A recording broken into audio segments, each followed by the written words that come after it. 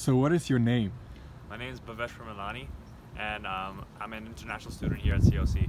Where are you from? My parents are originally Indian, but I grew up in Hong Kong. How old are you?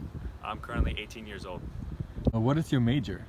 My major is liberal arts in social sciences, and I've taken a lot of classes related to that, such as sociology, political science, and just the other base classes like English.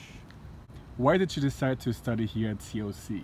Well, originally I had a lot of offers from many places, but I had family over here which kind of recommended me to come down to COC, and the campus out here is really nice. I really like it, and also the teachers and professors are really cool, and they kind of resonate with you and your education.